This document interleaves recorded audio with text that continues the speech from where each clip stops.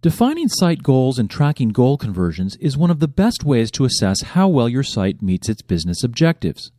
You should always try to define at least one goal for a website. So what is a goal?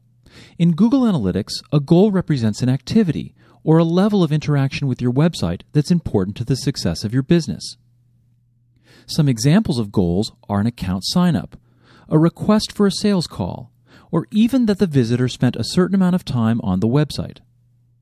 There are three types of goals in Google Analytics.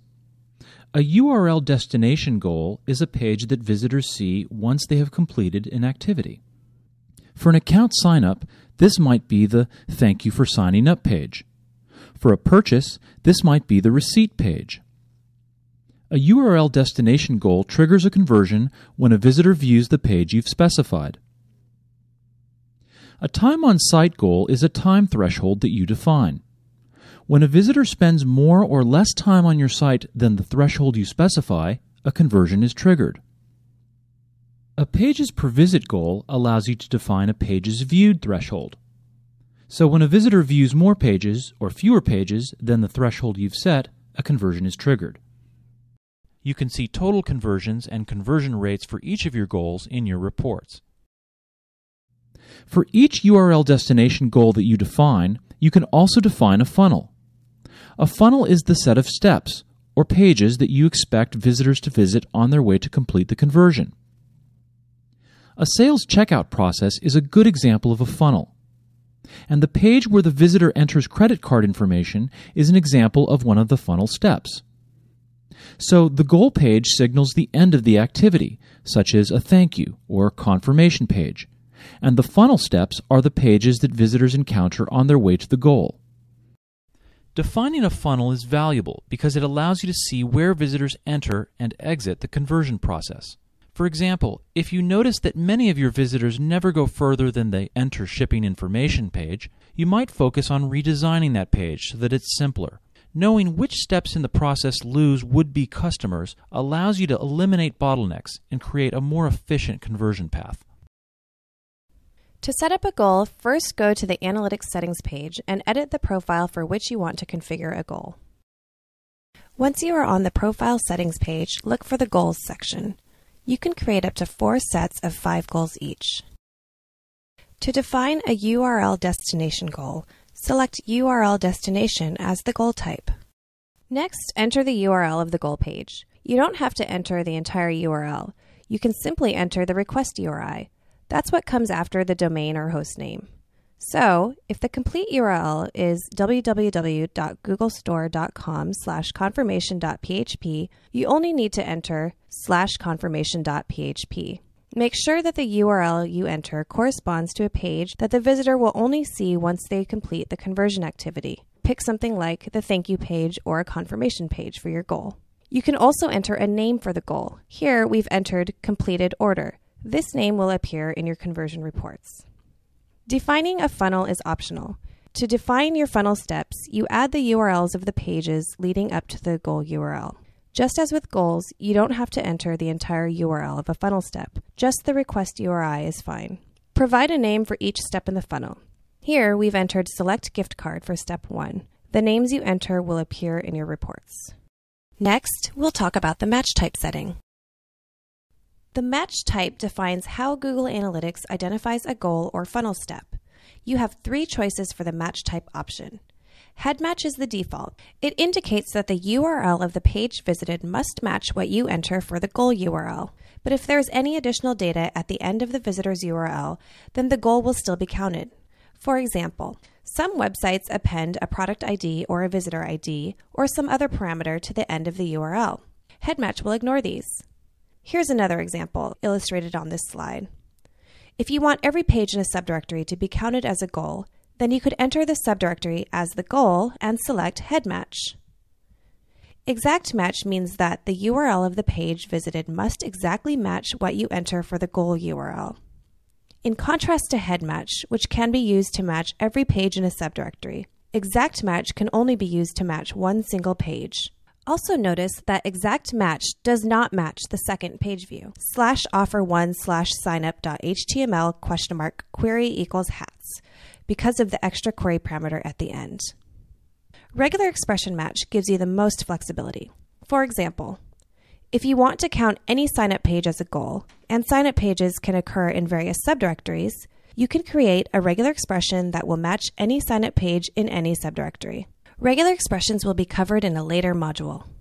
When you use regular expression match, the value you enter as the goal URL, as well as each of the funnel steps, will be read as a regular expression. Remember that regardless of which option you choose, Google Analytics is only matching request URIs. In other words, the domain name is ignored. Check Case Sensitive if you want the URLs you entered into your goal and funnel to exactly match the capitalization of visited URLs. To define a time on site goal, select Time on Site as the goal type. Next, select greater than or less than, and enter an amount of time, for example, 15 minutes. We'll discuss goal value shortly. To define a pages per visit goal, select Pages per Visit as the goal type. Next, select greater than, equal to, or less than, and enter a number of pages. Threshold goals are useful for measuring site engagement, whereas URL destination goals are best for measuring how frequently a specific activity has been completed. If your objective is for visitors to view as much content as possible, you might set a pages per visit goal. Or if you have a customer support site and your objective is for visitors to get the information they need in as short a time as possible, you might set a time on site goal with a less than condition.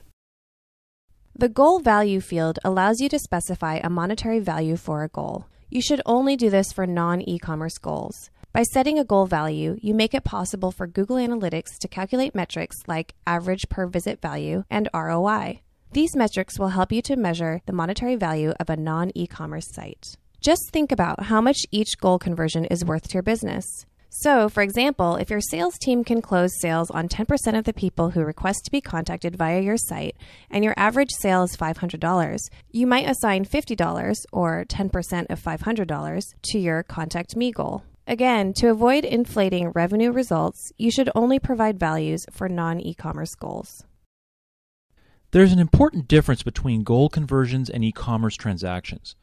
A goal conversion can happen only once during a visit, but an e-commerce transaction can occur multiple times during a visit. Let's say that you set one of your goals to be a PDF download, and you define it such that any PDF download is a valid goal conversion. And let's say that that goal is worth $5. In this case, if a visitor comes to your site and downloads 5 PDF files during a single session, you'll only get one conversion worth $5. However, if you were to track each of these downloads as a $5 e-commerce transaction, you would see 5 transactions and $25 in e-commerce revenue. You'll learn how to set up e-commerce tracking and how to track PDF downloads in later modules. If you are using a filter that manipulates the request URI, make sure that your URL destination goal is defined so that it reflects the changed request URI field. For example, in the slide, we have a profile that defines thankyou.html as a URL destination goal. But we have another profile with a filter that appends the host name to the request URI. So, for this profile, we need to change the goal definition accordingly. If you define a funnel for a goal, Google Analytics populates the funnel visualization report, shown here in the slide. On the left, you can see how visitors enter your funnel. On the right, you can see where they leave the funnel and where they go. The middle shows you how visitors progress through the funnel, how many of them continue on to each step. In this example, we can see that there were 9,283 entrances at the top of the funnel and 187 completed orders at the bottom of the funnel. This report is very useful for identifying the pages from which visitors abandon your conversion funnel. Here's another report in the Goals section.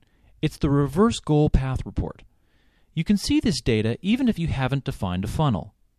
It lists the navigation paths that visitors took to arrive at a goal page and shows you the number of conversions that resulted from each path. In this example, we can see that 96 of the conversions, or about 15% of them, resulted from the first navigation path that's shown. This is a great report for identifying funnels that you hadn't considered before, and it can give you great ideas for designing a more effective site.